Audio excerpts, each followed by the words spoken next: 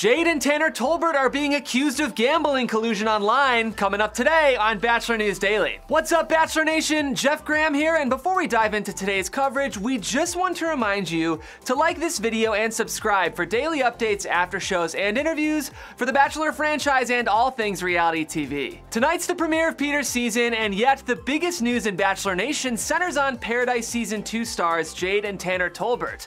As of today, Jade just experienced a $1 million payout from the app DraftKings for her fantasy playoff predictions, and sharp observers are accusing her of colluding with her husband Tanner to game the system.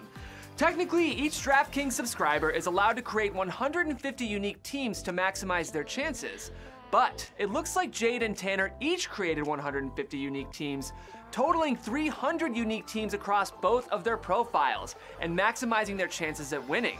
Sleuthy Redditors are wondering if the two of them might have used a computer to help them generate these teams.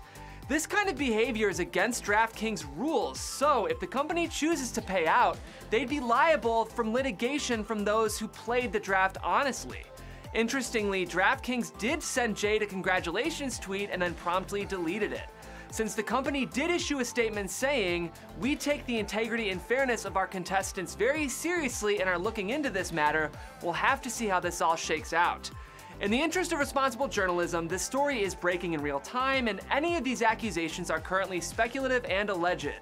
Honestly, I'm personally not the biggest sports fan or gambler, so I'm trying to wrap my head around this story, but if you have any updates, thoughts, or comments, let me know down in the comments section below. Make sure you tune into tonight's 3-hour Bachelor premiere to enjoy a slew of cringy limo entrances, champagne-fueled tears, and of course, a multitude of, "Can I steal him for a second?" And of course, make sure you tune in to our after show, which will be airing on AfterBuzz TV's featured channel at 8 p.m. Pacific tonight, immediately after the show wraps.